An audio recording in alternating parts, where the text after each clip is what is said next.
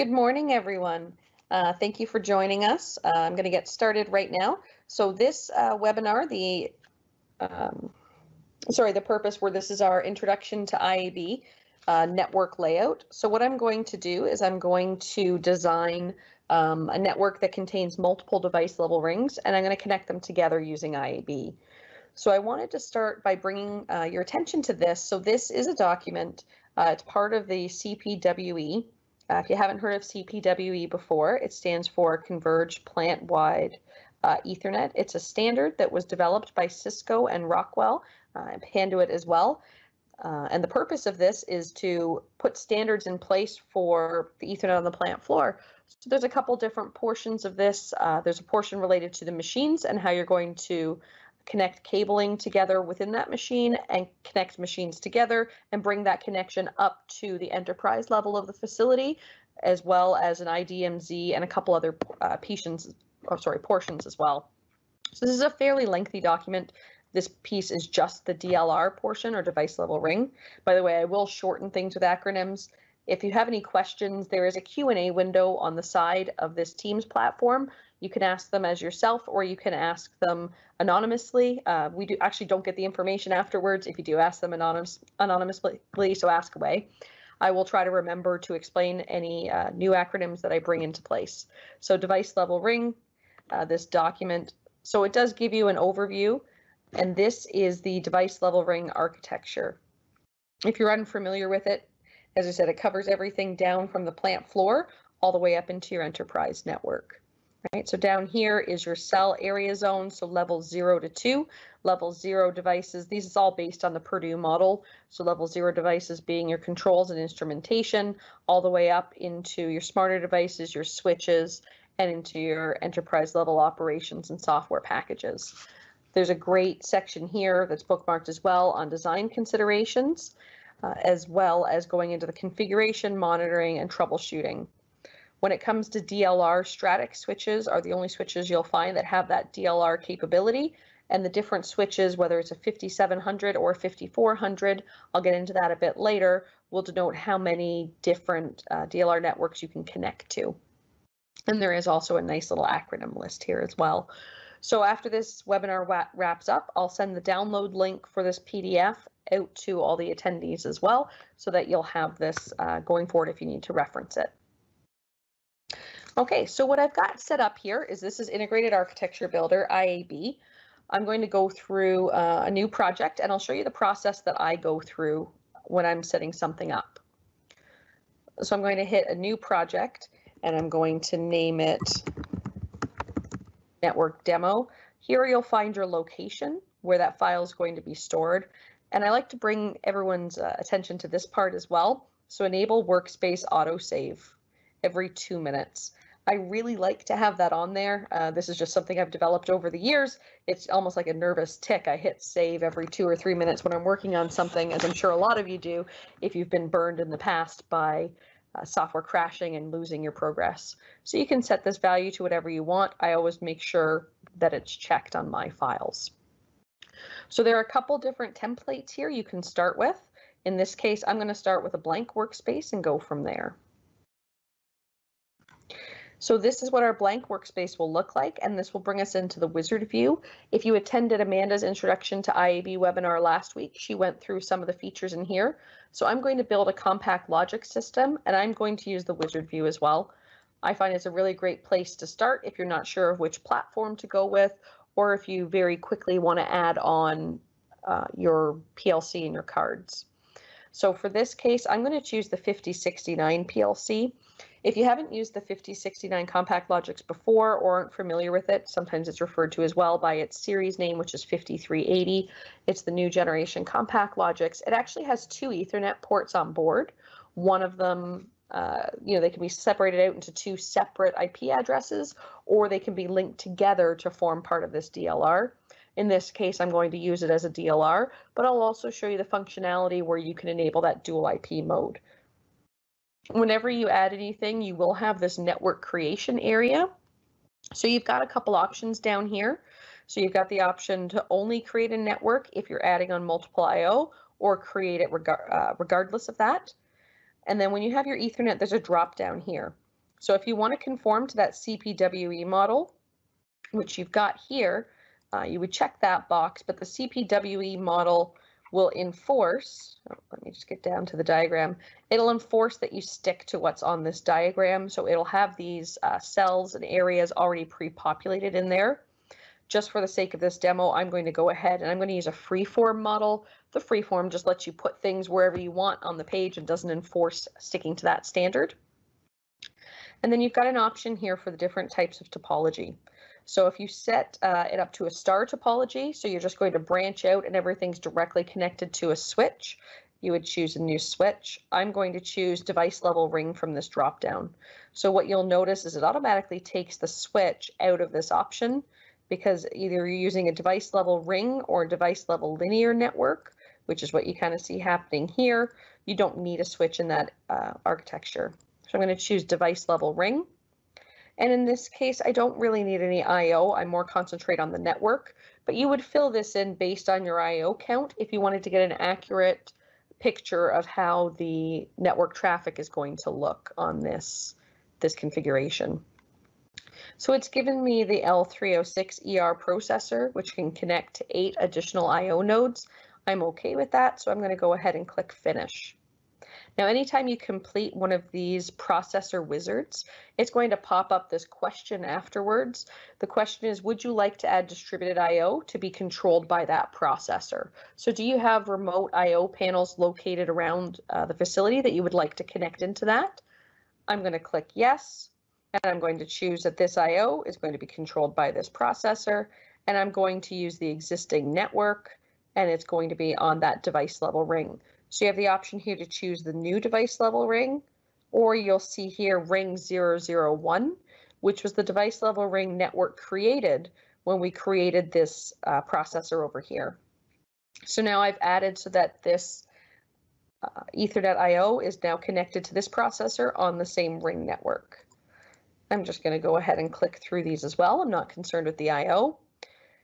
And bring your attention to the series up here. So actually, when we were at the first page, let me hop back here. This classification guide, you see all the green checkboxes? That'll show all of the network adapters that are compatible with the family or with the processor here that we have selected. So this is the different choices of I/O that we can use. So when I get all the way to my last page, I actually have multiple different types of platforms I can choose. So I'm going to go ahead and choose the 5069 I/O that matches the same family. So from here, I can further specify which type of network adapter I'd like to use. So the 5069 family has 2 adapters, the AEN-TR and the AEN-2TR. The difference between them, the AEN-TR is a slim version, whereas the AEN-2TR is about the same size as the Compact Logix model itself. So it has a scrolling display on the front, which will display the IP address. So you'll see here, this is my description of the AEN-TR. And when I change this to the AEN-2TR, you can see here 4-digit scrolling display is also shown on there. Just for the visual sake, I'm going to go ahead and choose the AEN-TR and click Finish. Now, one thing you'll notice, it will keep asking you this question because it's going to give you the option if you've got a project that you've already spec'd out and you know the number of I/O in each remote panel, you would just keep clicking yes and fill in that wizard as you go. I'm going to click no because I don't want to add additional I/O, but it's just important to note that pop-up will keep coming up to encourage you or to easily make it so you can add this distributed I/O as you go through it. So I like to bring attention to the different tabs on the left-hand side of IAB as we go through this. So for example, right now this is the wizard view where we started off. I'm going to head on over to the the hardware view, and the hardware view is going to show the hardware that was just created by going through that wizard. So here is my Compact Logix. So the 5069 or 5380 Compact Logix, and here's my slim Ethernet adapter. So you'll see there's no additional cards as I didn't select any in the wizard. I could add them in here now if I wanted to add on an I/O card. Oh, let me try that again. That was spinning on me. So if I wanted to add in any I/O cards, I could do that here. I can't add actually safety because I don't have a safety processor, but I can just go ahead and drag these in here. And the features with IAB, it's going to automatically give me those warning notifications that I haven't connected a power supply, so it can't perform that calculation to know if I have enough power available. And you'll see it's also put in the FPD, so that field potential distribution module between the AC input and the analog input to provide that buffer zone between those two different I/O cards. So from here, I'm going to head over to my network view, and I'll minimize this window now that I've shown you all of those tabs. So this is my network view. This is the compact logics that I've created, and right here is the remote I/O that I've put in here. I use the term remote I/O. I know it's not a remote I/O network, but distributed I/O is sometimes harder to remember to say. But this is our distributed I/O panel. So if this was a small job where it's just this simple DLR, you've got your PLC and you've got your distributed I/O block, you know, this would be complete, right? As we know, though, every job that you start, the scope ends up growing. So for example, you know, this started off as a small machine and, you know, it's grown into something larger. So if I wanted to duplicate this, I have the option to right click and duplicate this device. And it's going to bring up a window and ask me how many duplicate devices I would like to create. So instead of going back through that wizard, or instead of in this hardware view, clicking add new hardware and selecting that from a list, if I already have a bunch of cards on here that are pre-selected with what I need, and I'm just duplicating that same rack, I can right click and duplicate and add on multiple more devices. So you'll see what it's done is add them on horizontally, and this isn't the most visually appealing look. Now you could go through here and rearrange them. But what I hope you're seeing right now is all of my lines are crisscrossed. And again, as a lot of us, I'm sure, are all visual creatures, this isn't a very accurate depiction of a ring. So there's a couple different ways we can change this view so it's a bit more aesthetically pleasing. From the mode area up here, this is the select mode that we start off in to move this hardware around. But this one here is the connect mode.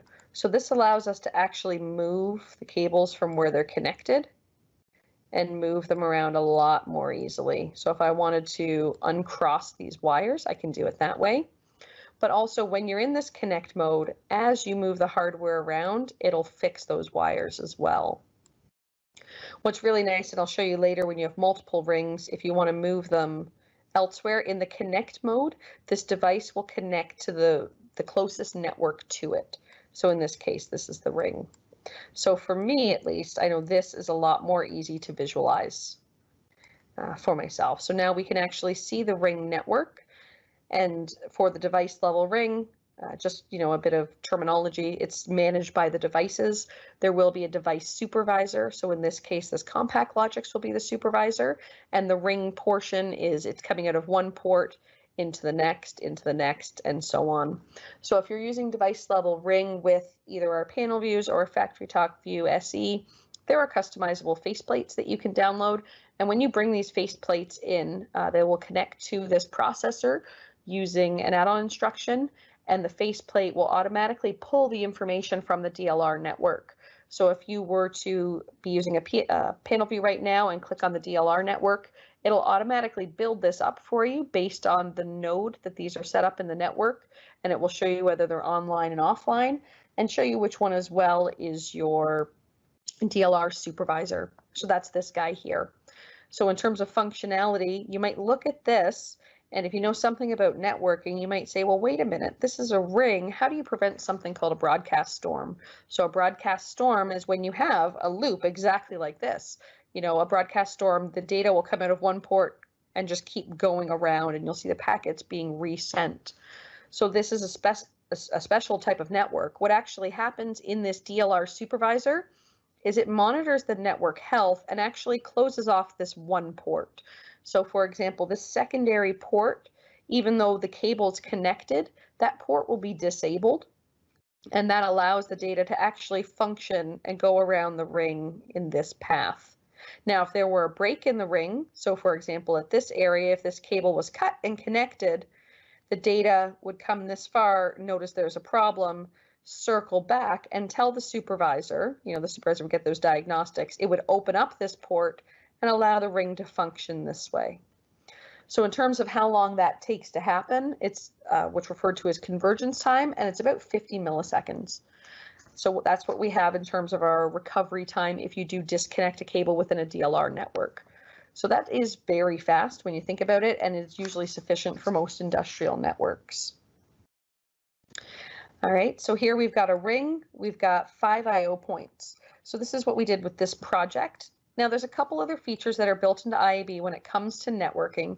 You might have seen when I held my mouse over there, you've got a VLAN there and you've got the address. Each one of these devices is actually automatically given an address as well. So what we can do is through these UI options or user interface options, we can turn on some additional features that are kind of hidden from us at the moment. So one here is cable length. So you might wonder why you would want to turn on the cable properties through here. Well, you can actually go in here and by, oh, sorry, I broke out the ring. I'll come back to that later.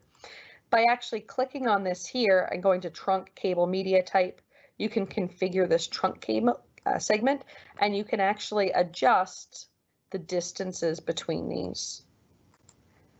So one of the benefits of doing, this per segment, a huge benefit is for anyone installing this. I'll show you when I pull the report later that you're ensuring that there's the right distance between these, you're ordering the right amount of the right length of cables or the right amount of cables, and to eliminate that user error. For example, if someone's connecting, the right port out of this I/O module into this module here, and they're using a 2-meter cable, well, are you really connecting to the correct one?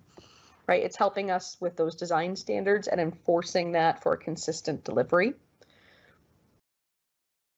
You also have the option up here to show the address info. So these are the addresses that are automatically assigned.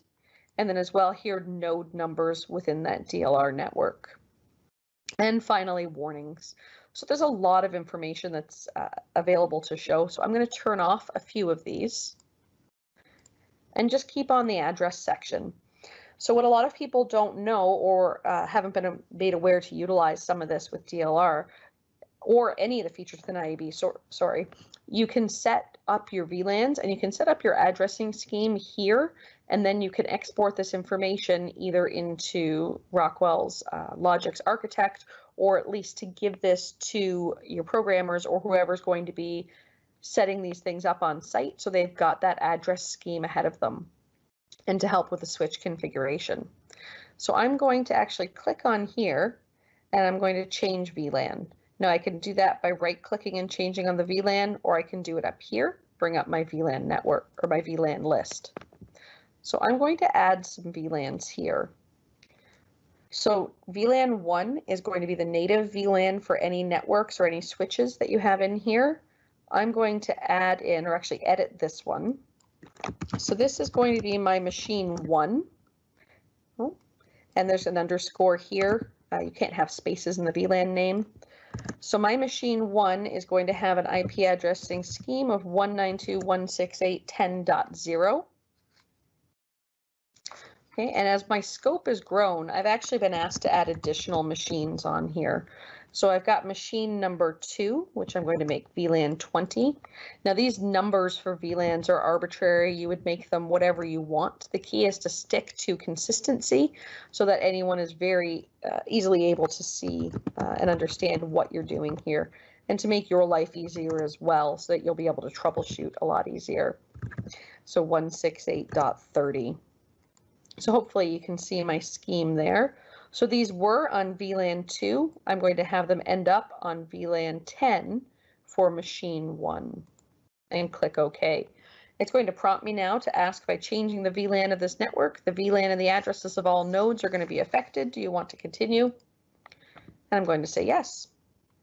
So you'll see what I've got here, 192.168. It's now 10.4 because it exists on this VLAN. I'm also going to change the name of this ring to say machine 1 DLR. So I can now easily see this is the DLR for machine 1. And as you just saw, I've added machine 2 and 3. So this project has grown in scope. I'm going to select all. I'm going to copy everything selected, and I'm going to paste it over here. So as this project has grown, I now have machine 2. So I'm going to go ahead and rename this to the machine 2 DLR so I can easily visualize that. But you'll see it doesn't automatically change that VLAN for me. All of these devices are going to be assumed to be on the same VLAN. So what I'm going to do is click on it, right click, change the VLAN to machine 2, which you can see is not in use. And you'll see these addresses change from 192.168.10.10 to 20. So this is now 10.4 and 20.4. So this is really nice. I'll be able to see right away which PLC I'm talking to.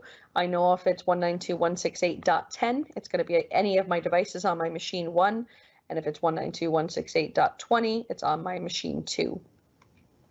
Now all of these addresses, as I said, are auto-assigned. So you can overwrite that and change the device's address. So if I right click on here, I can go to the connection and change my address. So if I want to force this device to instead be 10.99, I can do so. So you can manually set the addresses to the scheme that you might already have in place if you have standards for the facility that you're going into. You also have the option to move this device. As I was saying before, if you're in connect mode and you move this device from machine 1, where it was 10.99, I can just drag it over to machine 2, and it gets a new IP address, so 20.10, which is the next available address on machine 2, or I can go ahead and bring that back over here.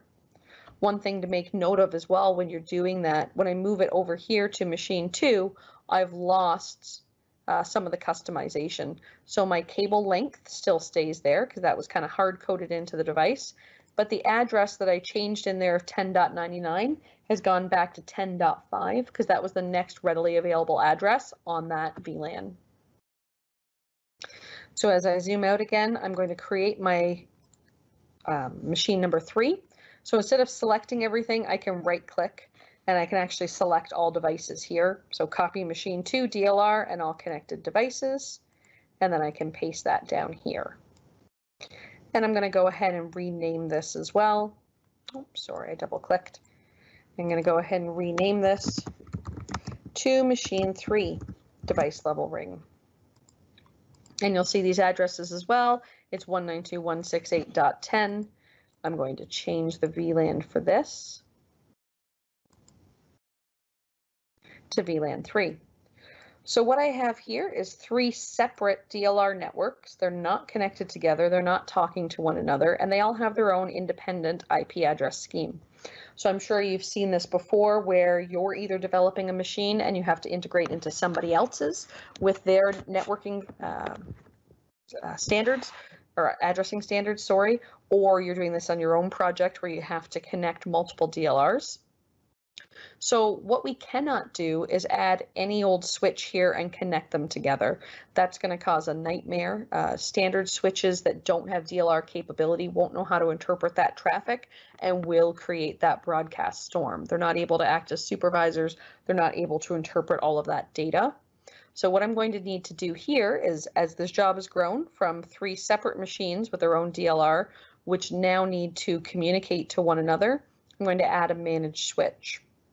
So there's a lot of features down here when it comes to IAB. There's a bunch of different part numbers, and they're all sorted by what type of switch or what capability they have, core, distribution, access.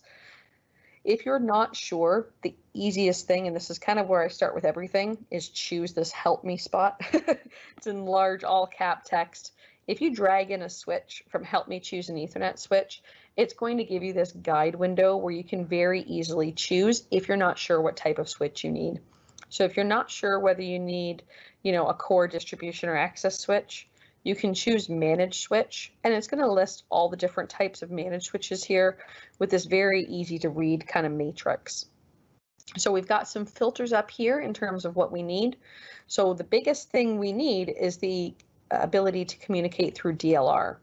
So you'll see there's a bunch of switches on here, but not all of them have a checkbox here for direct DLR. So once I check that box, you'll see the two types of switches I have available here. The Stratix 5400 and the Stratix 5700, or the Armor Stratix, which is the on-machine I/O. So the biggest difference between the 5700 and the 5400 when it comes to DLR is going to be the amount of DLR networks they can connect to. The 5700 can only connect to one network. So if I were to add a 5700, it could talk to this network and then up into a plant-wide network, but it cannot also connect to machine 2 and machine 3. So if you needed to connect into a further plant network, but also integrate into these DLRs, you would put a 5700 on each one of these machines, so it can be a part of that DLR and then feed them into a larger switch. But if you need one in this area, say it's in a maintenance office, or say, this is a long line and you just want one managed switch for that line, you would choose something from the 5700 family. You've got some other options up here as well that you would want to evaluate. So one of the other ones here is static and inter-VLAN routing.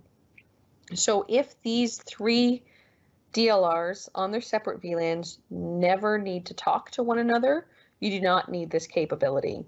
But if there is going to be a case where you would want this PLC to be able to talk to this PLC and this PLC through produce consume tags or through messaging or for any other reason, maybe there's an HMI on this line that needs to be able to talk to the other PLCs as well, you'll need to check that box. So inter-VLAN routing is what allows the switch to interpret data from multiple VLANs and connect them to one another.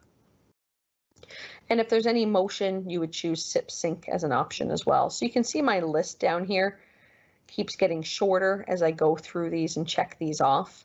So now I'm at the point where I can make a switch. I'm going to go, or make a decision on a switch. I'm going to go ahead and choose here from these port counts, right? So you can see our options. This is our total number of ports, the number of copper, fiber, and SFP. So the SFP is the small form factor pluggable unit that you can put in there to make the port either a copper or a fiber port. Keep in mind though, if you were to choose this switch, which only has SFP ports, you will need to purchase 8 SFPs, one for each one of those ports. Where if this is a case where I'm using all copper or RJ45 jacks, I wouldn't want to go with that, so I'm going to go ahead and choose this one here. So I've selected a switch. So to be able to connect them together, I'm going to go ahead and in connect mode, just draw a line from my switch into these DLRs. So I'm a bit particular when it comes to how I want to visualize some of these things, so just bear with me while I move these around. I like seeing straighter lines than these curvy ones where possible. There we go. So I'm pretty happy with that. I've got a managed switch in the center and these 3 different VLANs. Now I do have the option of configuring this switch. So there's 2 different ways. I can right click and configure the switch from here, or from my left hand side here where I've got all of my different ring networks and my managed switch, I can click on it from here. So that'll bring up the same menu whether I click on it here or I right click and go configure. So if I wanted to change the name of this, I wanted to change the VLAN or the address, because this address will be forced to reside in the VLAN that you have it set up as. So I'm going to go ahead and add a new switch VLAN. I'm going to make this VLAN 100 and I'm going to make it 10.10.10. Now you might wonder why I would want to do that. Why would I want to have my switch on a separate VLAN? The reason being, if someone's connected to this network, they're not going to easily see this switch. They would have to know of the address for this switch. Inter-VLAN routing would have to be turned on or enabled. So just another layer of security for that. And as well, to make managing the switches on this plant floor a bit easier, I would do this as well. So you could change the name as well to where it's going to be located. Oh, sorry. Let me change it here. So this I'm actually going to put in the maintenance office. And can't spell this morning. And change the address to 10.10.10. So now I can easily identify the name for the switch. I've got my information. It's on a separate VLAN, different IP address. And from down here, you'll note all the helpful information that's populated for us. So it shows which port, so gigabit port 2 and gigabit port 3, which cable length is connected to it, which speed is connected. So whether it's 100 megabit or on this gigabit port, gigabit speed, and it's going to tell us where it's going. So port number 2 is going to machine 3's DLR, port number 3 is going to machine 1's DLR, the VLANs that those are connected to, and you can see the additional ports down here as well. Okay, so now I've got 3 separate DLRs and they're all connected through one switch. Now, if things change, if your design changes from this connect mode, if someone decides I'm going to put a 5700 on this DLR, I don't want it connected to this 5400. From the connect mode, you've got little scissors if you ever need to break a link. And then you can go ahead and break a link or reconnect them. So you can do that as needed to manipulate your network. So what I've got set up here is what's referred to as our physical topology. Our logical topology. So logically, this is where all the cables are connected. I'm going to show you how to go and do a physical topology, so where they are physically located. Because as you know, this is a beautiful picture. It shows a nice small ring, but this might actually be distributed across an entire machine in multiple enclosures, right? So it may not look like this. So for troubleshooting from a software perspective, for downloading programs to a PLC or setting the I/O or programming the switch, this is everything a programmer needs to know what they're connected to and how it's laid out. But for someone who's installing this hardware in a panel or maybe running cables, this isn't too helpful. So if I go back over here into my architecture view, what a mess. So from our architecture view, here's where we would set up the physical layout for these devices. So I'm going to go ahead and zoom out and move all of this to the side because I don't want to deal with it right now.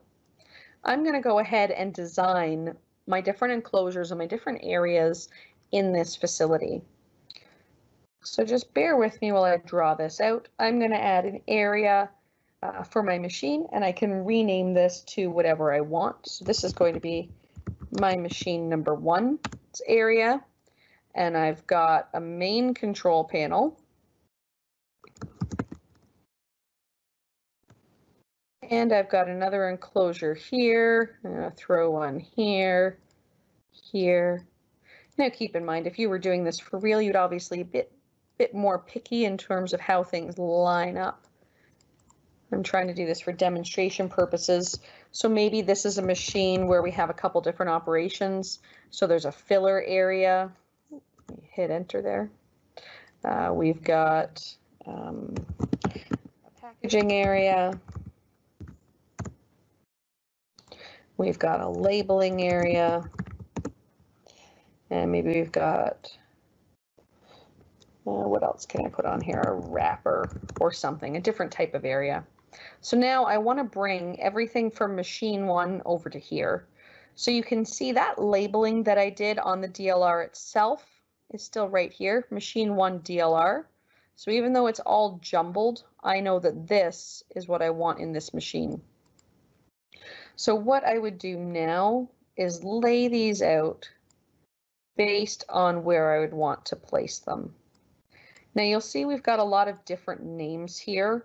If I'm going to go back, I can go into my hardware view, and where all of this is laid out, I can rename them to make my life a bit easier. So let's call this our wrapper. Let's rename this to our filler. And you would go through this and use your standard naming conventions as you're doing this. This would be in our packaging area. And can't remember what my other one was. Labeling area. So this would be our labeling I/O, and this would be I/O that I'm going to put in the main panel. So these names will be reflected both in the network view, you'll see it here, and in the architectural view. So now I'm going to put them where they're supposed to go. So my wrapper goes there, my label goes there, main, hey, I got the packaging and the filler one right. Perfect. Now what about that DLR? How am I supposed to accurately portray to someone that this is device level ring? How about if I move this into the middle? It still doesn't look great. This isn't how I would want to show someone how everything's connected from a networking perspective, right? This doesn't give a good overview that it's a ring. It kind of looks like a bit of a nightmare, to be honest. So I have the option here of clicking on reset, and it's going to reset the connections to where they physically reside.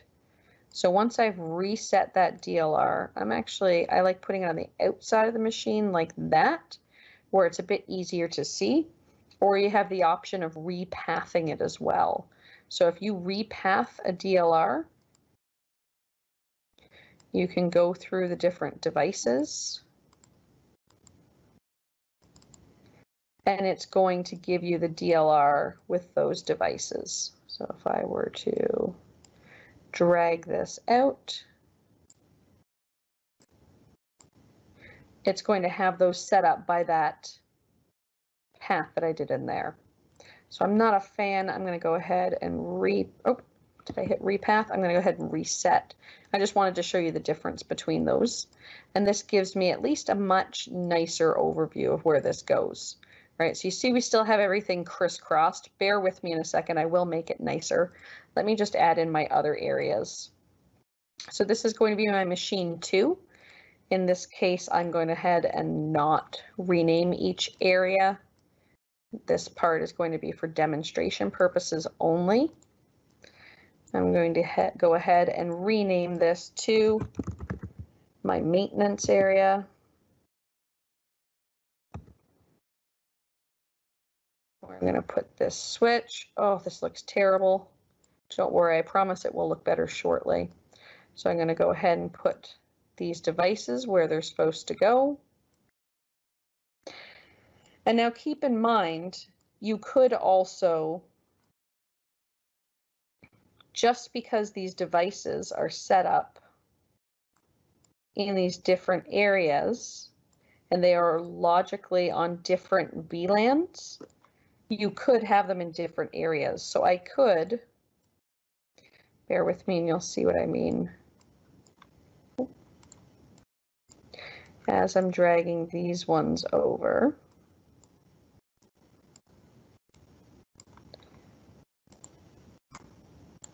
This won't be the prettiest, but I think it will get the point across. I'm going to bring my DLR onto the outside of my machine. Where's the rest of my network there? It's a little hard to see those grabby handles on my monitor right now. I desperately miss my larger monitor back at the office. All right, so here we've got this wonderful spaghetti nightmare, but keep in mind as this is our network view, these need to be fixed as well as I move those all around. This is how things are physically connected, right? The cables going between them. You could actually have them in different places, right? This hardware could actually be in this panel, but still be part of this machine's network, right? So if you needed to add I/O into a different machine, instead of having the PLCs communicate, let's say I wanted to add some hardwired I/O over here, so this PLC can connect to this I/O and be able to bring that data back, but still have it on that network. That's an option as well. And that's how you would do that here to show people where to physically place those modules. So I'm going to go ahead and get rid of all of this mess because I'm sure many of you, if you've tried this before, have run into this. So you've got the option here from configure. The default setting in IAB is physical connection point. So you'll see it shows this crisscrossing. You can choose logical connection point, and this will make things a lot cleaner. So I wanted to kind of show you that spaghetti mess before as you're kind of moving it around. And once you change this to a logical connection point, it's a lot nicer. Now, if I were to move this I/O over to this panel, as I was just mentioning, one thing you'll notice is you see how it's still on this network because this is your architecture view. So this is where the devices are going to be physically laid out within your facility. So regardless of which enclosure I add this I/O, it's still a part of this VLAN and this device level ring. So again, if you had this machine, but you needed to integrate additional I/O that's going to move over here, You can do that and demonstrate that visually on your architecture view, however you want to move things around, but they will stay physically connected because of what you have set up here in this network view. I hope that's all clear. So what I would do then is take my network view. I'm going to go ahead and clean this one up a bit because I don't like it. So I have the option here to auto distribute the devices across the topology. So it's going to go ahead and remove these around. I'm still not happy with that because I'm just really picky. So I would go ahead and I would move these back to where I wanted, but that gets rid of my crisscrosses. Or I can go into the connect mode and I can move those points and the devices around manually based on however I needed to see that. All right, so from this view, I can currently see my addresses. I can see my VLANs. If you wanted to better visualize some of those VLANs, you have the option up here to add unfiltering. So for example, you can choose to shade the VLANs. So for example, if I only wanted to see what is connected with VLAN 1, I would click on shading and VLAN 1, you'll see which devices are on that network. Or just look at VLAN 1 and 2. So again, if this is something where you're connecting from your machine to somebody else's and you only want to see the devices that are on your specific VLAN, you can just turn on that shading and it'll gray out all of the other devices. So now I can easily turn that on. And if I were to change this device that resides within this DLR, if I wanted to change it to another addressing scheme, I can do that from here as well. Okay, the other piece that I did not demonstrate with DLR is adding in an ETAP. So if you have a device with a singular Ethernet port that's not capable of going into DLR, so if I were to, for example, come down here and grab, actually I'm going to grab another Compact Logix, but I'm going to grab one that's set up in dual IP mode as opposed to DLR mode. So I'm going to grab another L306ER. I can drag it up here, but I'm going to change this. So I'm going to change it from here from a device level ring to a DLR. Oh, sorry, it's adding it here to that network. I'm going to go ahead and disconnect that. If it will let me, it's not going to. So I'll go back here in my hardware view and I can disconnect it from here. So I can modify my connection. I can change it around. So for here, set a Ethernet IP mode to a dual IP mode. So the two ports on here are no longer functioning as a DLR. They're functioning as two different IPs. So if I go back here to my network view, you'll notice what it's done is added an ETAP. So an ETAP is the device that lets you connect a single port device into a DLR where you don't have the two port capability. So by disabling those two ports, I can now take this device, connect it here to this DLR, and the other port that's on here with a different IP address can go onto a different network. Okay. Now, one of the nice things is you might wonder why you'd spend all the time on this. This is now a great document that you can take, and if you're creating a proposal, you can take this information into a proposal, into a PowerPoint, or generate this really neat little list. So actually, let me show you the warnings first. So there's some error messages that have come up from this network view. So if you take a look at this warning, it says if you take a look at this switch, so this maintenance office switch, which is noted here, this switch supports multiple inline networks, which is multiple DLRs, which we're taking advantage of, but use of specific DLR ports for each network is required. The user must manually assign DLR ports using the table in this user manual. So if you're not familiar with how to set up the DLR ports, it's actually pointing you to the documentation. So if you were to Google 1783-UM007, or go into Rockwell's literature library, you can type in that part number or that manual number, and it'll bring up the documentation. And if you scroll to table 37, it'll show you about those port settings.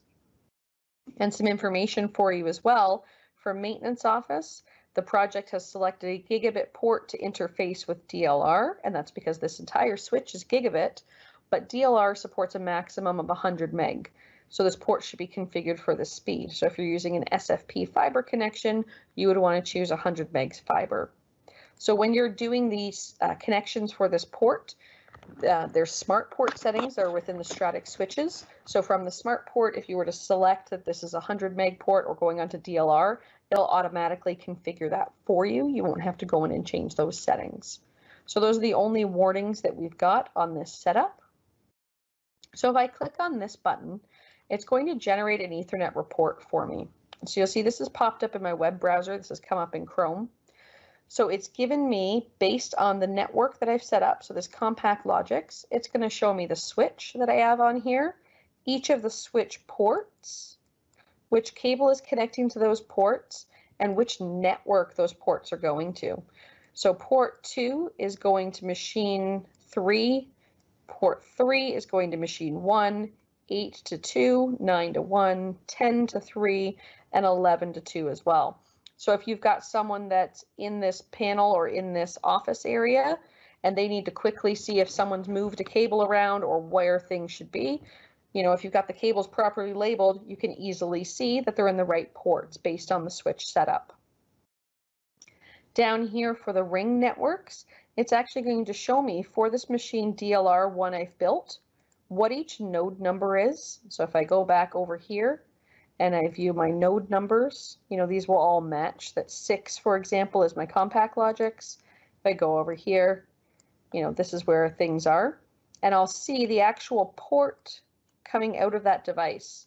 So for example, my Compact Logix is right here. So there's 2 ports on the bottom of the Compact Logix, A1 and A2. The right port is actually going to be connected to the wrapper's left port, right? If we take a look at the wrapper, then its right port with the other side coming out of it is going to be connected to the switch. So if we were to look at the ring network overview here, I can see that the connections going to the switch are from the wrapper. And if I look on the other side here, it's going into the labeler. And if I come over here, I can view if that's true. If I zoom in, this maintenance switch, one side is going to the wrapper, and the other side, following this ring around, is going to the labeler. So the information that you do put in here, whether it's going to be the cable lengths, the IP addresses, you know, the names that you're going to set in the hardware view for each one of those things, so the wrapper, the labeler, and so on, those are all generated in this report. So if you might wonder, why would I put that in? This is giving you all of that information so that someone can easily connect those cables. Someone can easily program them, know what IP address to set. So if you're using 192.168.1 as your networking scheme, they just have to turn the dial on the front. If you're using an additional network scheme, they can just set those when that boots up. And you'll see we've got the same information for machine 2 and machine 3. And then down here, it's a listing of our VLANs and the different subnets associated with those VLANs and whether or not they're in use. Okay, so we've got this report view that we can pull up. We also have the option from within IAB, and I like doing this one. You can export to PowerPoint. So let's give it a moment. You've got the option to choose which I/O or which hardware you want to bring into that view. I'm not going to bring any of my hardware. I just want to bring my architecture and my network views. So I'm going to go ahead and click OK, save that file, and open it up. So if I now open up PowerPoint, it's going to give me this architecture view that I created. So all of that time I spent, let me just zoom in, moving things around on the architecture view. This is now something, oh, I added that last one in and didn't put it anywhere. That's okay. The time I spent on this can again be easily brought up in a presentation or used in a proposal. And the same thing for this network view as well. It's going to show me all of the features that I have turned on. So for example, addressing, I could turn that off, turn on these cable links, and when I exported it from here, I would get the cable links as well. But this gives me a really nice and clear overview. So if you're wrapping up a project or proposing a project and you want to really show, you know, this is what the programmers need, this is what people need from a digital perspective, and this is what you need from a physical perspective on where to put the hardware and where to run the cables. This is a great overview of those networks and how to put these DLRs and connect them together. So we've got 10 minutes left. I'm going to go ahead and stop sharing my screen and see if there's any questions in the Q&A that need to be answered. All right, well, I think that's it in terms of questions. Thank you all for joining me. This recording will be available afterwards, and we will send out both the link to download that Converge Plant-Wide Ethernet guide, as well as I'll send out the file that I generated today during today's live demo so that you can access that. And if you wanted to play around with it yourself, please feel free to reach out to either myself or Amanda Fletcher afterwards, and we can answer any questions that you may have.